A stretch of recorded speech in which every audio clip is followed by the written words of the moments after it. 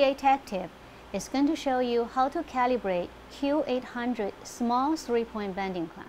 TA Instruments offers 3 sizes of small 3-point bending clamps in one single kit.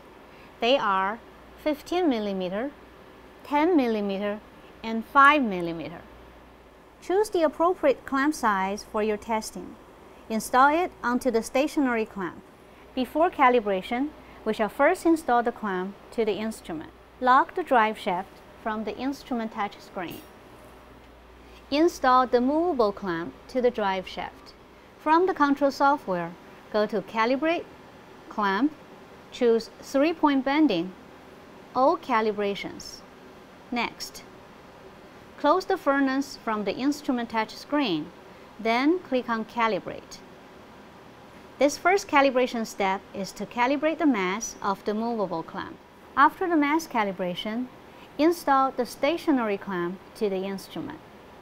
Take the compliant steel bar from the clamp kit.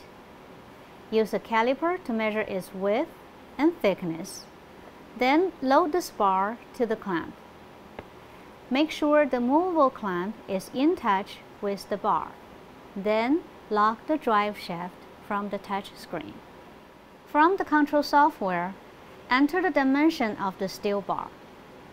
Please remember, the length is the length of the clamp. Then click on Calibrate. After the calibration, check the report. Make sure the clamp compliance value is lower than the maximum value that is shown on the right side of the screen.